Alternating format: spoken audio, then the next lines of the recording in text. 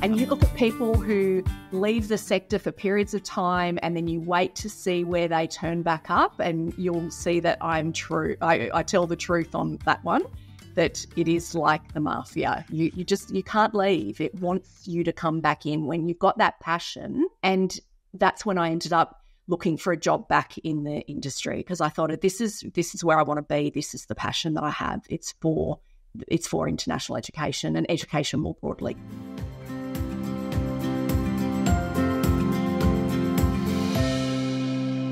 G'day and welcome to Global Horizons. I'm your host, Rob Malicki, coming today from Garigal Land in Sydney. I'm super pleased to be on the podcast today with an old friend. I'm really privileged to call this guest an old friend.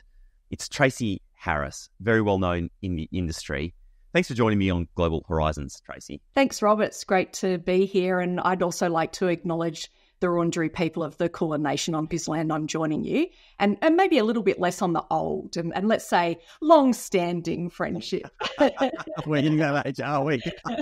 Love it. And today's story starts on a very different piece of land, and you're in your 20s, you're in a taxi in Jakarta, and if I can paint the picture for listeners, you're going a little bit, the taxi driver's driving a little bit too fast, the taxi's moving around, bumping around, the traffic's crazy like it always is in Jakarta, and you're sitting in the back seat and you're wondering what the hell you've done. Do you want to tell us the story? Yeah, so to give a little bit of backstory, I grew up in Canberra, born and bred, went to university in Canberra, and Canberra at the time had a population of about 300,000, and I joined the University of Canberra doing student recruitment. My very first overseas holiday of my adult life was to Jakarta. Population, I think at the time, about 16 million. So as you said, the traffic was crazy. There was lots of people around, more people than I've ever seen in my entire life. But what made it crazier and frightening in the end was that I'd been told that I needed to tell the taxi driver to put the meter on, but nobody had told me that I had to get into a blue taxi. Don't get into the yellow taxis, but I'd got into a yellow taxi not knowing this. So when I said to the taxi driver, you have to put the meter on, he didn't like that at all. And so he made the taxi ride very crazy, unpleasant. He put his seat right back. He was leaning back while he was driving erratically. And then we got to a point where he just stopped and said, this is as far as I can go. And I paid him and I got out and I had no idea where I was. I didn't know the address for where I was going. It was the first time I'd been there. As it turned out, he dropped me about 150, 200 meters from where I needed to go. But when I got out of the taxi and realized that I didn't know where I was, and we're talking pre-Google Meet, Google Maps and mobile phones and everything, I was thinking, what have I done? I am clearly in the wrong industry. I was thinking, I'm a worldly woman. I've got a university degree. I can handle Jakarta. And at that time I was thinking, oh boy, I have made the biggest career mistake of my life. That feels so bad, doesn't it? That moment where suddenly you're standing on a street corner and you're looking at the traffic going by, no idea where you are, and just this sinking feeling that everything is wrong. That's right. And it's funny, isn't it, when you think about the travel that I've done over the years, because I've had a fantastic career and had opportunities to go to lots of different places. And there have been times where I've been in that situation where I've just been frightened and thinking, why am I here? What am I doing? But then something else will happen and there'll be a wonderful experience out of it. But I was just thinking of a not so great experience about how things can really hit you. I remember being in Hong Kong and having had my suitcase dropped by the baggage handlers, so that when I got to the hotel room, I couldn't unlock it. And I remember being in my hotel room in Hong Kong, bawling my eyes out because I couldn't unlock my suitcase. Because when you're traveling and you're on your own, there's a sense of vulnerability and a sense of aloneness, and you think that the whole world is out to get you or something. But actually, in reality, just the suitcase lock was broken. I went out and bought another lock the next day. But at the time, I was bawling my eyes out over the broken lock of the suitcase. It is that thing, isn't it? It's like I find when I travel somewhere new, I'm always anxious until I get to my accommodation for the first time. It's like once you've got that little bubble of security around you, then it's kind of like, okay, I've got my little home base. I can start to, branch out from here little step by little step. And maybe that's what makes that Jakarta experience, one of your first experiences, so confronting. It's like you're just in the deep end. There's no bubble of security at all. It's just literally you've just been thrown in and good luck. And I remember getting to that hotel, so again, first time in Jakarta, and there was a woman, I think from the University of Wollongong maybe at the time, certainly a couple of decades older than me, in front of me checking in. And I remember her saying to the hotel, I need to be on a high floor, tick. It has to be away from the lift, tick. It's got to be a non-smoking room. I don't want single beds. It's got to be a queen size or a king size bed. And so she listed these things. And I, again, this young woman in my 20s was thinking, she's a bit precious, isn't she? Stop. It didn't take long for me to be that person, to realise that actually that little haven, as you said, when you turn up to somewhere and you're in a foreign land, that room is your haven. It's your sanctuary. And I've stayed in rooms that have smelled like cigarette smoke, that have been next to the lift that sounds like a rocket ship going up and down all night. Because people think I used to cop a lot of slack from friends of mine about all this overseas travel, that it seems so glamorous. And actually, when you're schlepping a 12-kilo, they called them the bazooka back then, the display for the university, that you're schlepping 12 kilos of that around, standing on chairs in your T-shirt, putting it up, working all weekend, traveling economy class. There was some fantastic experiences, but there was no glamour in it at all. I got to tell you a story. I want to come back to the kind of sliding door moments of, where literally you could have, that's the kind of experience that is traumatizing enough that people never go back. So I'm really keen to come back and explore why you're still here. But a little story that I don't think I've ever told you before. But back when I think I first met you, you would have been working for Department of Education, so Federal Department of Education at the time. Yeah. And I think we must have been on a panel together somewhere. It was like an early morning panel at a conference. And we'd caught up in the morning, and maybe we're having a coffee and we're on our way to the conference, and you'd flown in the night before. And I remember you saying to me, I always try to get in the night before so I'm fresh, so that I can really, do my best and deliver my best when I'm here. And at the time, I'd only just started my own business. I was maybe like 6 months into my own business. So I'd been on the 6 a.m. flight down to, I think it was Melbourne at the time.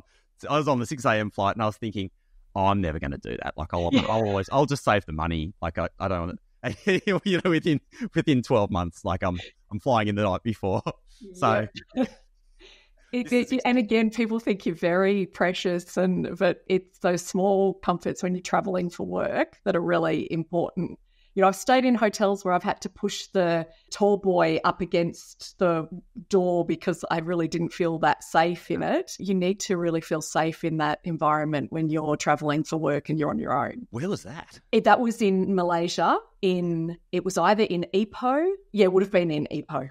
Wow. It was not a great hotel, and I remember being on an IDP event, and I was not the only, and it's, especially this industry attracts a lot of women, and so there was a lot of single women traveling on our own, and at breakfast the next day we were all sharing that, somebody pushed the chair or the tall boy or whatever it was up against the door because it just didn't feel that safe. The lock didn't seem that good on it. Yeah, that's not glamorous, is it? Not at all. Not glamorous. Let's go back to sort of Jakarta, standing on that street corner. I mean, obviously you recovered from that initial shock and stayed in the industry, but have there been other times where you've been confronted enough that you'd think that, maybe a door was sliding and you might have headed out into another industry? I think, so there's two that I can think of, and one at the very, very beginning of my career and maybe one towards where I am now. The one at the very beginning, how I got into the industry, how did I get into international education? I was a uni student. I was at the University of Canberra and I was studying arts communication. And I got a part-time job at the English Centre there, running an independent learning centre for English language students. Back then, we're talking the late 80s, early 90s, so mostly Vietnamese scholarship students. So they would have been under AusAid scholarship awards. And I loved it. I loved talking to the students.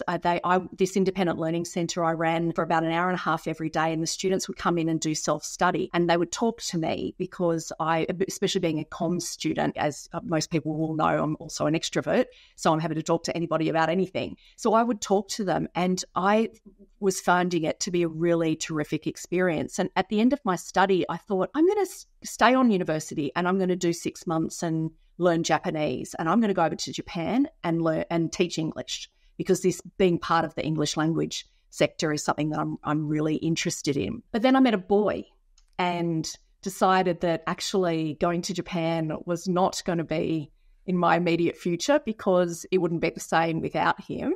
We recently celebrated our 29th wedding anniversary. So it was a good decision. Very good decision. So I decided not to go to Japan and not to teach English. And I have thought, if I didn't, I don't regret that decision in any way, shape or form, because we've had a fantastic life together. I have thought, though, is that would be a sliding doors moment of what if I had gone to Japan and what if I taught English? Would I have stayed in the English language environment, or would I have ended up working in recruitment anyway, because I've got a marketing comms background. And so by staying in Australia, I then a job when so I was still studying Japanese. I thought, well, there's no point in me continue studying Japanese. And a job came up at an organisation called the Canberra Council for International Students, at the CCIS. It sadly doesn't exist anymore. It was an organisation, there was one in most capital cities in Australia, and I think CISWA is the closest one that still exists in Western Australia, funded by AusAid, and also had some funding by the universities. And we ran social events for the members of the CCIS, and it was international and domestic students. And I was the only employee, so it was a voluntary organisation. I was the administrative officer, and we ran an international night. We took students down to the snow, and we went to the beach, because being in Canberra, you've got that opportunity. And I just loved it. I'd gone from the English Language Centre, where I loved being around the students, and then being with the CCIS and again being around the students. And to me, that's been the story. And if you see what I've done since then, or read what I've written, I really always keep coming back to the students, because they're the thing that's kept me in the sector for so long. They were sliding doors at the very early stages of my career, where I could have gone and done marketing communication for, I don't know, a different kind of company. I want to come back to the sliding doors, but I'd love to take that little side door to Japan. Where, knowing yourself now, where do you think you would have ended up if you had gone to Japan? I think I would have stayed in education of some description. Whether I would have been a teacher, a long-term teacher, maybe. But I've found, I've been now in international education and education more broadly for over 30 years. And my most recent sliding door, if I can, jump forward 25, almost 30 years later, during COVID, I was one of the people that was unfortunately impacted, and I was working for RMIT at the time, and my job was made redundant along with some of my team and 600 others at RMIT and lots of others around Australia. And while I was thinking about, well, what do I want to do next? And, the sector, we didn't know where the sector was going to go. I ended up getting a job with Fire Rescue Victoria, working with them in their secretariat governance area, because having been in the public sector, that's another area that I have some expertise in. And, emergency services, what a worthwhile industry to be a part of. They're doing fantastic work, doing also prevention as well as saving lives. And it didn't take me long to realise that actually this was not where I wanted to be. This was not my passion. International education was my passion. And something I've said to people who know me will have heard me tell this story before, that the thing I've said about the international education industry is that it's like the Mafia. You try to leave and it sucks you back in. And you look at people who leave the sector for periods of time and then you wait to see where they turn back up, and you'll see that I'm true. I tell the truth on that one, that it is like the Mafia. You can't leave. It wants you to come back in when you've got that passion. And that's when I ended up looking for a job back in the industry, because I thought, this is where I want to be. This is the passion that I have. It's for international education and education more broadly. I just had this visual as you were saying, it's like the Mafia. I was thinking of like a black hole and this planet, out in outer space trying to escape. I'm trying to escape the velocity. Just let me go. It's not Sucks possible. back in. Not possible. I'm sure you can think of at least half a dozen people just off the top of your head. But and me, I mean, and you and all of this. It's so true. Exactly.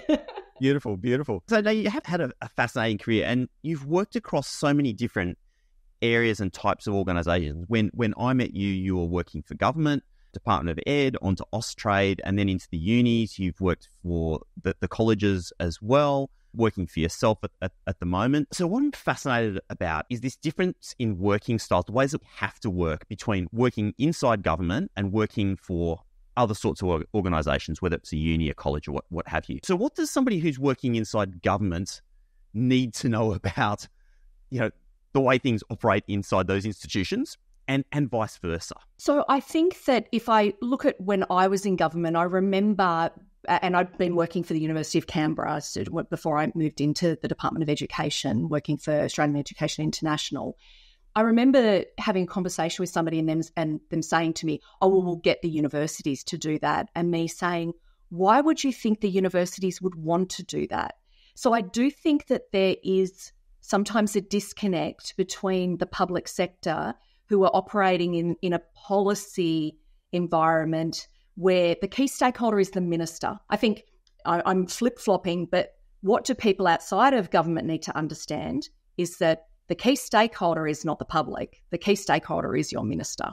That's the thing that you are most focused on with everything that you do. So that is something that I think that people outside need to understand. It's not the public. That's a really interesting reflection. I guess it took me a long time to realise something along those lines too, because having spent time around Department of Ed and DFAT with the new Colombo plan, I came to suddenly see that, if somebody writes a letter to a minister, that letter can then get circulated down through an organisation requiring a response from all sorts of different people and can actually suck up just a disproportionate amount of time. And that's just the system, right? Like the minister is accountable to the public, so they have to respond, and therefore they pass it through to the department to service. But the workload involved in that can be just astronomical. So let me tell you about what happens if you write to the Prime Minister. Say you're going to write to the Prime Minister about an education issue. It will end up in Prime Minister and Cabinet. So it might go to the PM's office and then it will end up in Prime Minister and Cabinet. It goes from their parliamentary area to an area that is relevant to the topic, and maybe down from what is a very senior person, maybe 2 levels down. That person then writes a response to the recipient. That then has to go through 3 or 4 people before it goes to the recipient. Or the person in Prime Minister and Cabinet might decide, actually, it's the other agency, the responsible agency that needs to answer that. So then they will then send it 3 layers back over to that central agency, the responsible agency, that then goes back down to, somebody at a very junior level who writes the response. It goes back up through several layers, back over to the PM's office, and finally out. That one letter of 1 page could be handled by 10 people in the public service. It's extraordinary. We're lucky to have a democracy that works like that. I was shocked, actually, when I discovered just how much time goes into that. So I think that really answering your question, if I can answer it a bit more succinctly, is that they both need a greater appreciation of each other and what actually goes on within the machinery of both of them. I do think that the higher education sector could learn a lot from government and the way that it operates in terms of efficiency. I know that sounds like an oxymoron, government and efficiency, but actually when I found, by going back into having been in a university and then going back into a university after I left government, there is a lot of the governance procedures that happen in government because you're so focused on it being taxpayer money. So you get that drummed in your mind that you are spending, if you're doing programs, you're spending taxpayer money. So the governance that you have to take when you're looking at that, it really, I think that universities could learn a lot more. There's a lot of waste in both types of organisations, but there is an awful lot of waste that happens in higher education that I think that they could learn from what happens in government. The thing I always marvelled at when I was interacting with government departments was the way that policy is so carefully developed. I mean, it's debated out, it's written up, it's documented, and then when you get down to operating against that policy, there's a lot of cross-checking that happens. You know, people looking back at those policies and making sure things are aligning and things like that. Whereas, I mean, I find in universities, maybe things just kind of happen a little bit with less structure sometimes. And maybe that's where things start to fall apart. I think you're right. And I think also you can see it in government when it's the haste of policy making, that when things go wrong is usually when policy is made on the run. There isn't the opportunity to take the time to think about what's the implication of the policy, and when it's implemented, what the outcome of it's going to be. And I, during the Kevin Rudd era, Gillard Rudd time, that you could really see why some of the disasters happened in policy making that happened, because the pressure was on from the government into the public service to just get stuff done, and you didn't have that time to really do the proper checks and balances and you do due diligence that you really needed to do. And then that's when disasters happen. Let's take a step back up to where we were before we took that little side door out to Japan and then led us down a hole. We were talking about sliding doors. So you said you're at another sliding door kind of moment. So after I was telling the story that after I was made redundant from RMIT, I went and worked for FRV for a little while, and then a role as the General Manager and Dean of Swinburne College. It's a pathway college, a joint venture between Swinburne University and Up Education. That role came up and I was successful in getting it. And probably about a year and a half into it, I started to think, I'm not sure this job is for me. I'm not sure that this is what I want to be doing. A joint venture is tough, but by its nature, working for a private company that has its own job. And I felt like I was fighting fire. If we go using my fire analogy, I was fighting fires or battles all the time. And I got to the point where I thought, at the age that I'm at, there's a sliding doors moment here. I could keep doing what I'm doing, and I still had time left on my contract. And there was some fantastic parts about what the job was. You know, seeing students actually be successful and go on to the university and then succeed at the university. Some of the teaching staff we had were terrific. I loved my leadership team.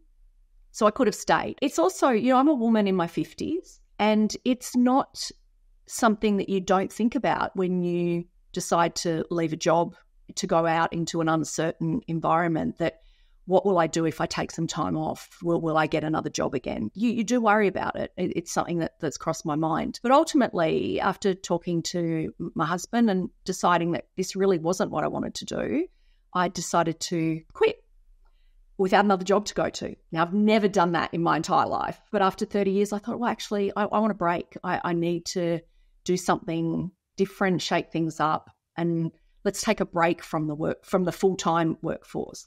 So that's when I set up my company so that I could do some work on the side. So I set up a Tracy Harris Solutions because if you ask my staff throughout my career, what do I focus on? I'm outcomes focused. I like solutions. I'm a very positive person, and so I'm solutions focused. So Tracy Harris Solutions. But really that was set up so that I could do a little bit of work with clients that need my help but don't need me full-time, just need me to come in, do a piece of work, leave, or work just a few hours a week for a period of time. Then they're not looking for me to do big major projects, because I then decided that I wanted to do some study. That was actually, if I can reverse and say, actually what I decided I wanted to do was take a year out of the full-time work. And how could I anchor myself this year and not feel like I was just taking a middle-aged gap year and, I don't know, going to the movies every day or having coffee with people every day. And so I decided that I would do some study. And what did I want to do? And having been in Swinburne College and working within an environment that had a vocational provider, its dual sector, I decided to do the Certificate for Training and Assessment. And so I'm currently studying that. Now, does that mean I want to then go and be a vet teacher? Not necessarily, but maybe. I've tossed up the idea of maybe doing a bit of casual teaching. I have decided that I don't think I want to work full-time again. I like the lifestyle that I have. I like helping individual clients. I'm sure that we'll come to, I'm working with Dirk Mulder on the Koala News. I'm a contributor to the Koala News. And if I'm going to do a plug, if you're not already subscribed, make sure you go and subscribe to the Koala News. Dirk, so I write for the Koala News, which I really enjoy doing as well. And I'm doing some study. And so I'm not sure what the next step looks like, but I don't think it looks like me working in another really big job running an organisation with 100 staff again. I might back up a little to ask my first question. That moment when you decided, I'm going to quit, do you remember what it felt like? Honestly, it was a relief. So there's mixed emotions. There's some fear for sure, because that fear of I'm only in my early 50s. I can't afford to just quit my job and be out of work forever. I do need to work. So there's some fear. But there was also a sense of relief that I really wasn't, when anybody who's done some psychology, there's this thing called cognitive dissonance. When you've got your values and what you're doing every day is fighting against the values that you have, you live with this distress of this is not me. This is not what I want to be doing. And so actually making that decision was a huge sense of relief. What advice would you have for somebody that might be struggling with that decision? Because I think lots of us do every day, right? Find your exit strategy. That's honestly my advice. Actually, there's 2 steps to the advice.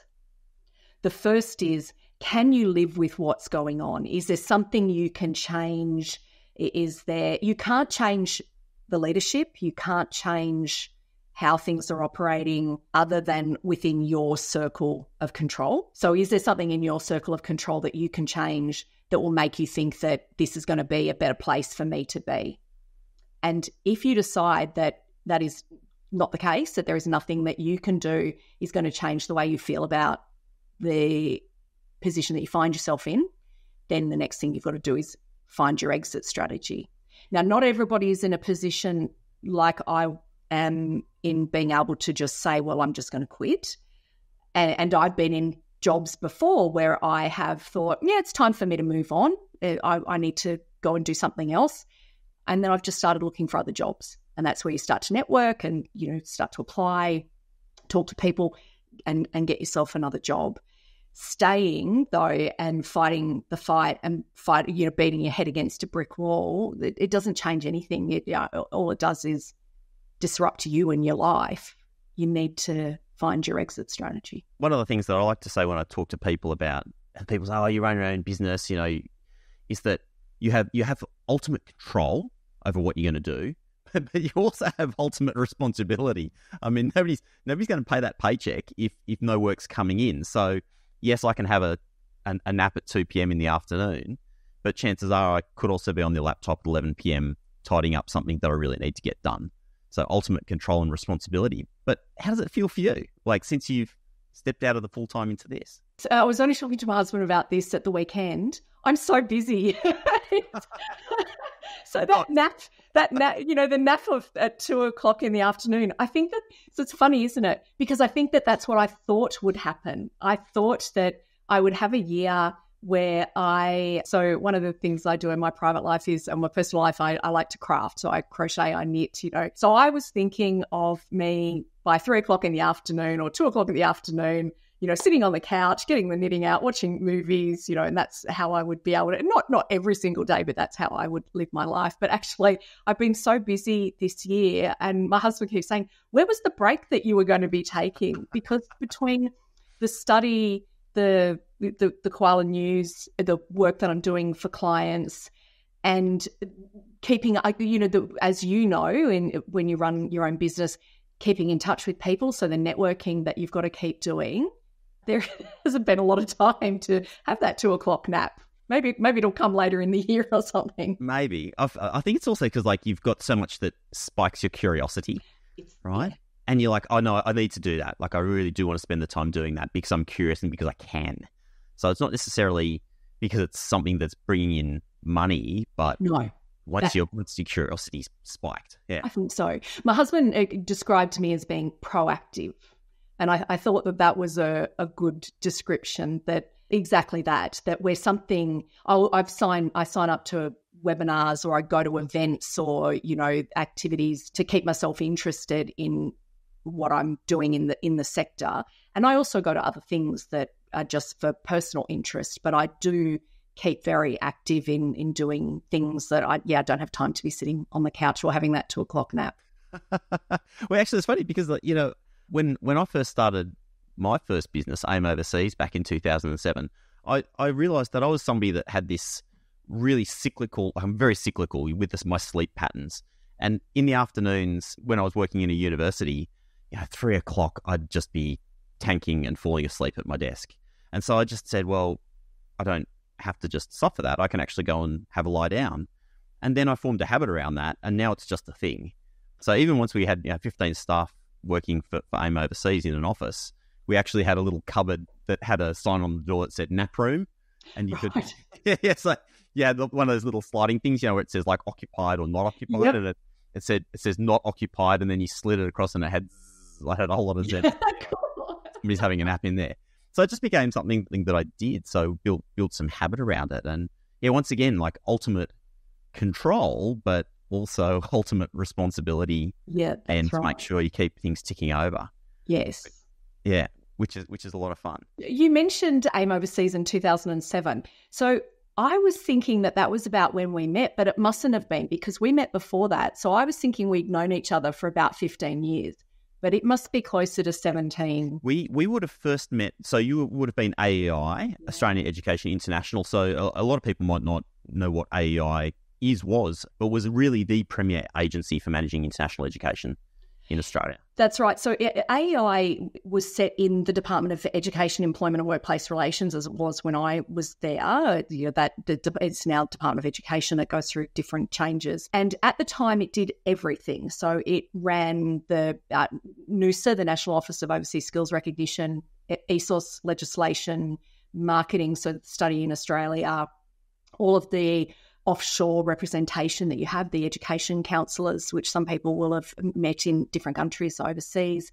It did all of that. And I landed in AI in the Latin America section, actually. And I worked in the Latin America desk when I first joined, because at that time, this is the first and only time that there's been a ministerial statement on education. It was Brendan Nelson. 2005. Yeah. And so he actually put some money behind it. And we got education counsellors in Latin America, based in Santiago, Chile, and in Mexico. And so there was real money behind the activity that we were doing. And we did some fantastic work with those countries. And even you see the results today, because it takes time. So some people get a bit impatient with government about, they want things to happen straight away. But actually, when you're doing government-to-government work, it takes time to build the relationships. But we've seen some fantastic outcomes come from that statement, and it shows you've got to put real money behind it. Throwing in my 2 cents there, I mean, that was a really transformational moment. I mean, OS Help basically sprung up at that time. So that's right. On the outbound side of learning abroad, we're sending students out. The OS Help scheme helps students to study overseas by allowing them to borrow against their HECS debt. That was from the same period, the AEI initiatives. And in fact, where you and I would have probably met would have been the national forum that I set up around outbound mobility back in 2005. Right. Di Yerbury chaired it, yeah. Yeah, so after I'd been in the kind of bilateral space for a while, I moved into running the scholarship program, the Endeavour Awards. And one of the roles that I think I feel most proud of in my whole career, because we actually ran merit-based scholarships for students to come into Australia, but also the outbound mobility. So back then we had not just the Endeavour Awards, we were running there was different buckets of money, including UMAP back then. So we had buckets of money to send Australians offshore, and it's something that I didn't know that I was passionate about until I started working in the area, and then realised that what a fantastic opportunity. Because when I was at university, I was at uni late 80s, early 90s, right about when the recession was happening. And the idea of taking time to go and study overseas, and I know some people might think Canberra, that there's a myth about Canberra that the streets are paved with gold, but I grew up in a very working class family, first in family to go to university. Dad was a washing machine mechanic, mum was a waitress. So that idea of going overseas and studying was not even a thought in my mind that was a possibility, that it even existed. And so when I realised that by the time I got into the scholarships area, that there was money to send students offshore, I became very passionate to get Australians overseas because I could see. So one of the things that I'm so passionate about with international education is, and to coin your podcast, the global horizons, how important it is to open up dialogue, to get an understanding of cultures, to appreciate where each other is coming from, so and to build those linkages. And that's something I'm so passionate about. But if it's just one way, if it's just international students coming in, then we're putting a lot of responsibility on them when they go home to be the ones to maintain those relationships. And so getting Australians to go offshore and helping them, because like I said, I didn't have family money behind me to be able to pay to do that. So actually to have money available, and now to see it in the NCP, I just think it's a fantastic initiative. I'm so sad that the Endeavour Awards was defunded because I think that it was doing such great work, and at least the NCP has stayed on, and I hope continues to stay on. This idea of middle class welfare narrative gets bandied about. It's just wrong. It's people like me when I was growing up that get to take advantage of it and open their horizons. Yeah, look, the NCP New Colombo Plan, so Australian government fund that helps Australian university students to study in the Indo-Pacific. Currently, about 10,000 students a year are funded to have international study experiences, which if you think, Tracy, back to the days when you and I were working outbound learning abroad, and Endeavour was, I think, around a $5 million scheme from memory. Yeah, it would have been. That sound about right? Yeah, now that's sort of been 10x'd. The number of students that are getting experience in the Indo-Pacific, which is our backyard. I'm very careful about using that term because it's a little bit derogatory to our neighbours. I remember seeing this clip of Albo talking about how our backyard is the Pacific, and then the Pacific leaders being like, "That's so derogatory." Like, you're not the big boy and we're the little neighbour. Like, we're all in this together. Yeah. So I just suddenly caught myself and went, "Oh no, that's not." Oh, geez, you have to be so careful. But yeah, okay, NCP, fantastic initiative. You're clearly somebody very curious. You've also said that you're somebody proactive. Where did those traits come from? I mean, you said, your family, very working class in Canberra. To some extent, it's a bit of a non sequitur for you to be where you are now, right? But obviously stuff has happened in your life that's made you curious, proactive, and sort of led you on this journey. So what were those things? Where'd they come from? I think I was a massive reader when I was growing up. I was, I don't know even if young people use this term anymore, but I was a square. And what that meant back then was, somebody who it seemed like you didn't, the derogatory side of it was that you didn't know how to have fun, which wasn't at all true. It was just the way that we had fun was I did a lot of reading. And so I was reading books from all different countries and different authors, and it gave me insight into what was going on out in the rest of the world. And I think that that's where the curiosity came from, was just, I was a voracious reader. I would rather read than go out and play sport. I was never the sporty kid. I would, during the school holidays, mum was always trying to keep up with my reading, going to the library every second day. What's the next lot of books that I can read? And I think that that's where it comes from. And I think since then, because I've maintained that, I love to read, and I love to read authors from different countries and different fiction writers. In fact, I'm reading one at the moment set in Palestine. Just to have that, I think that that's where the curiosity is. I am curious about how the rest of the world operates. And probably because I've had the opportunity to go to those countries and to be inspired and to see how other people live. And I think I've been to 30-odd different countries, some of them multiple times in my career and on holidays as well. And I think that that's where that curiosity comes from. What about the productivity? You're a doer. It's probably the working class mentality that, working class who worked their way into middle class. So I don't want to give a picture that we then didn't get into the middle classes, because Canberra was up and coming in the 70s and 80s, and mum and dad worked very hard. But dad was a sole business person, owner, fixing washing machines. If he didn't work, then there was no money coming in. So there was there was very few family holidays. And if there were, they were down the south coast of New South Wales, which is, Canberra's backyard. So that was it for us. So I think we went to New Zealand once when I was 10 for about a week. And other than that, we didn't go on holidays. And I think that that's probably where the proactivity comes from, is that very much don't be a slacker, work hard.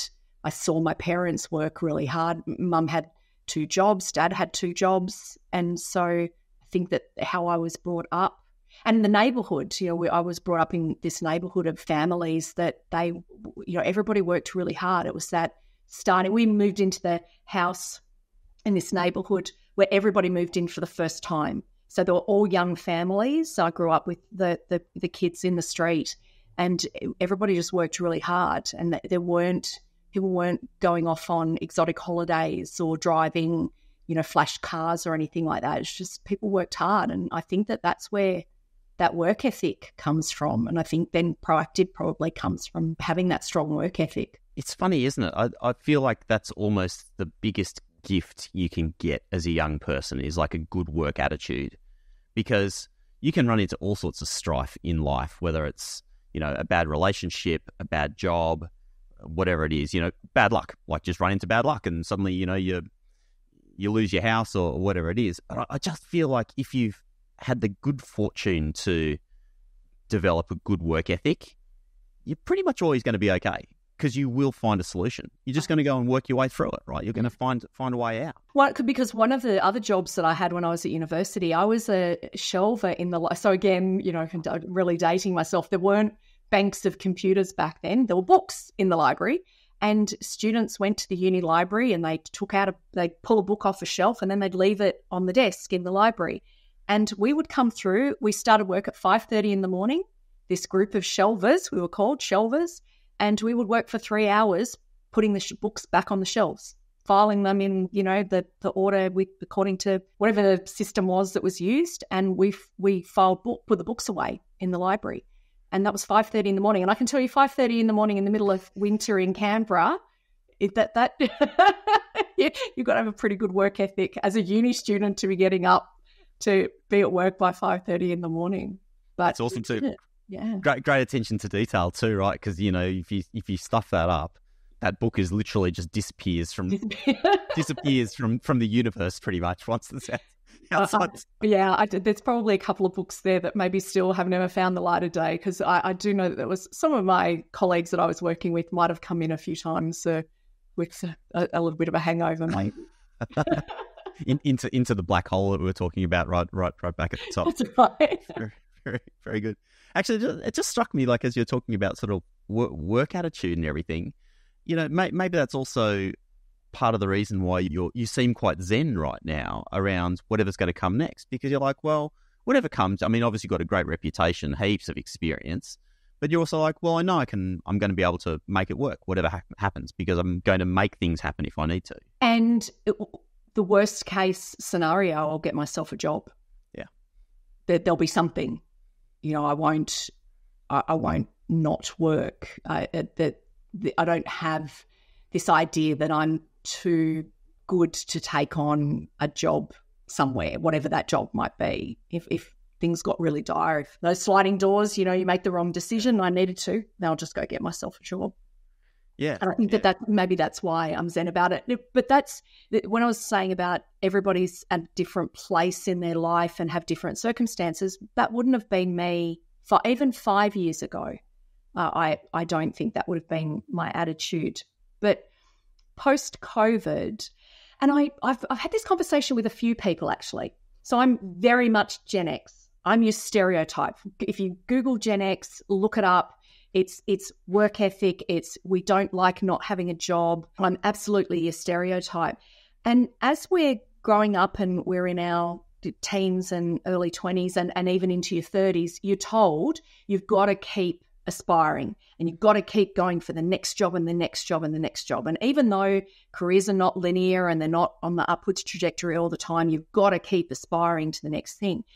But there's a lot of Gen Xers that are now getting to my age and a bit older that are got to the point of going, yeah, but actually I don't want the next big job. I'm looking at my boss and thinking, I actually want to have a life. I don't want to be working till 4 o'clock in the morning or working every weekend.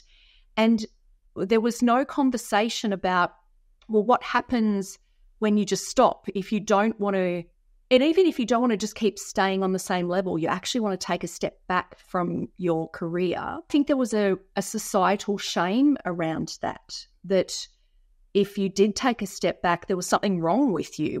What's wrong with you that you're not working and you're not wanting to work full time? And why don't you want the next job? Why don't you want to get that next promotion? But we saw it during COVID, and I think we're seeing it. And I think it is partly COVID, but I also think it's some Gen Xers that are realizing that there's more to life and they've worked really bloody hard. And what have they got to show for it?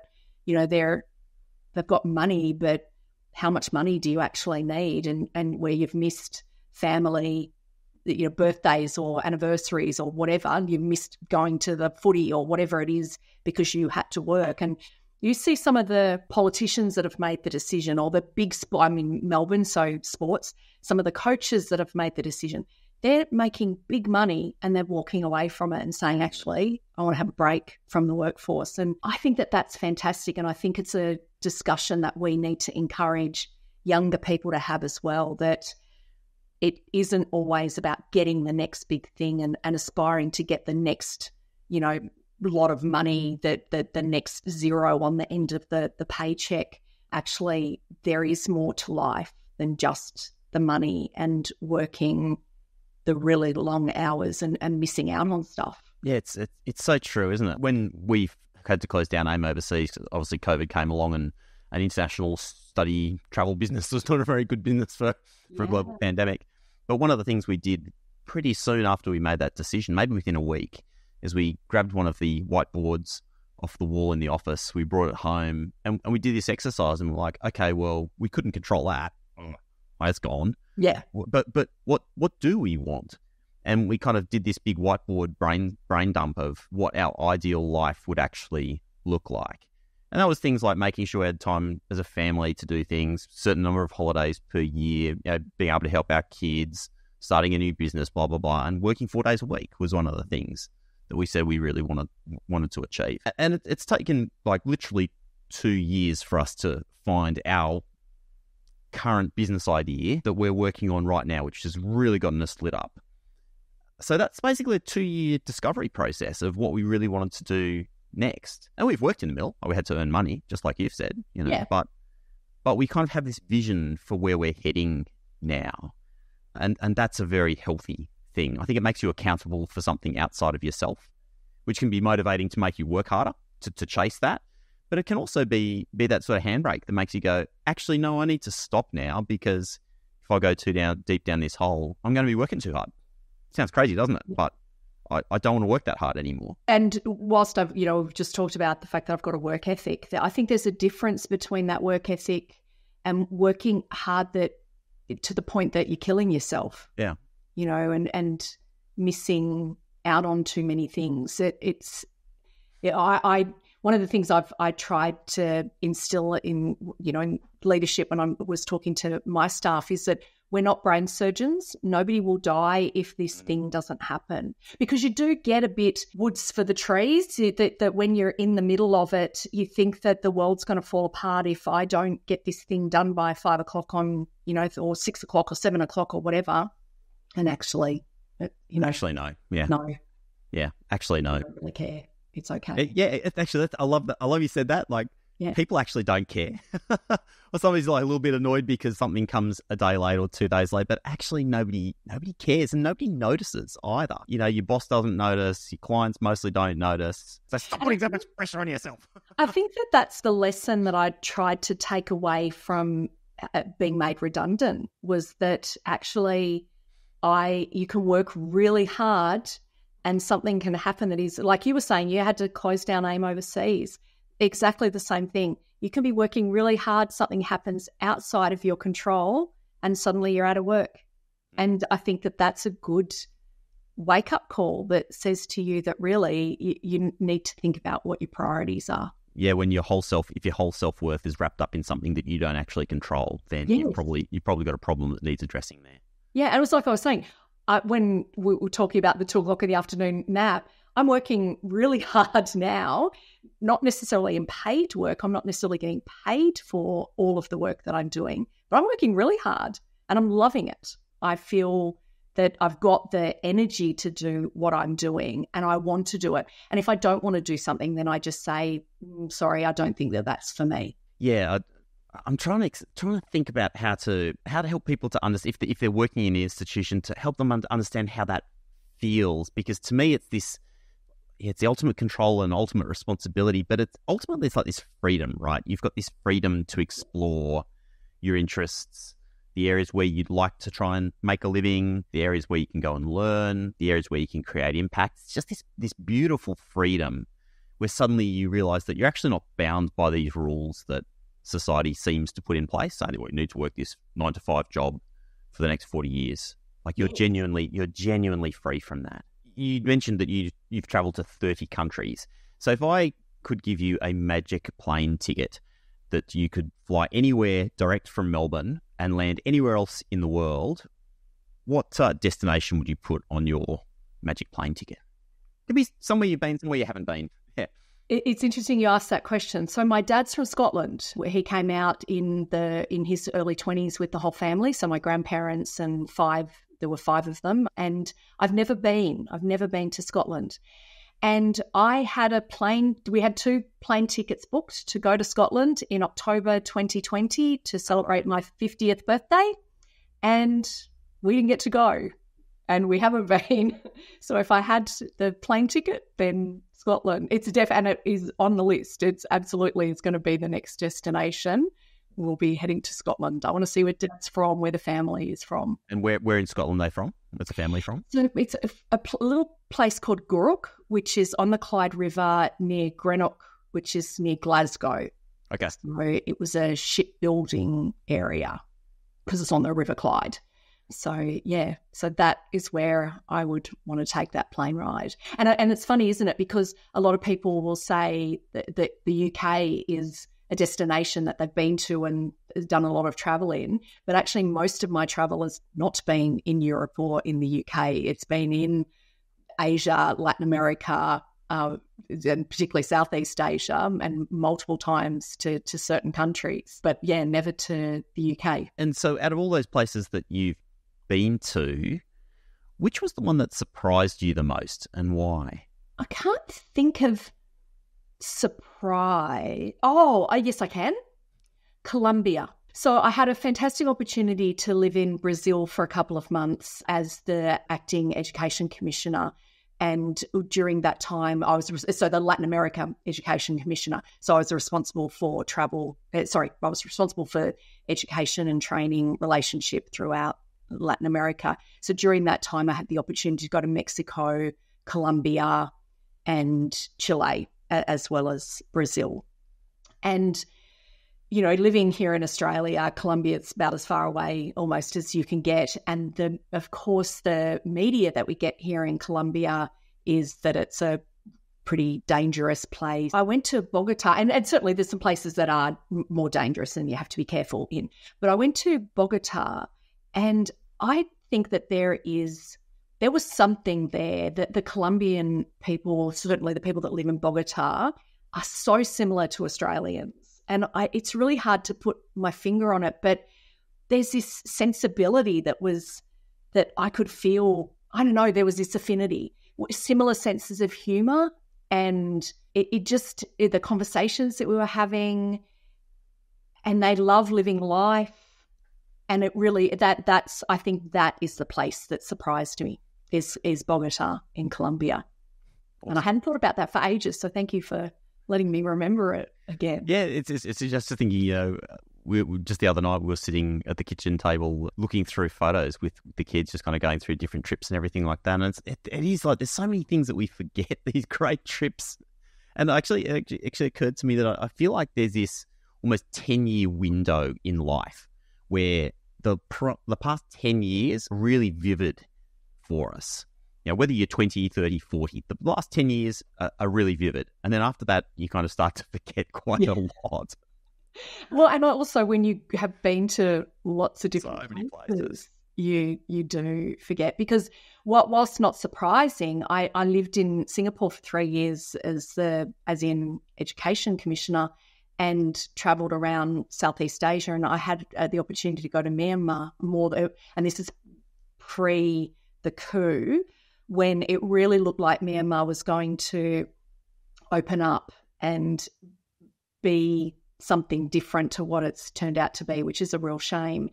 And what a fantastic experience that was. So not surprising in that sense of the Bogota analogy, but just to see a country that was right on the precipice of opportunity and to be part of that was just fantastic. And education commissioner role in ASEAN was the best job I've ever had, without a doubt. And those opportunities that I got to travel around the ASEAN region, but to see Myanmar where it was, and I just feel really sad that that hasn't happened, and hope that it might happen in the future because there's so many opportunities there. Yeah, I completely agree. We were, my wife and I went through Myanmar in 2003, 2004, so very early on. Yeah, one of the most amazing places we visited. Just the people incredibly humble and friendly. Amazing. Yeah.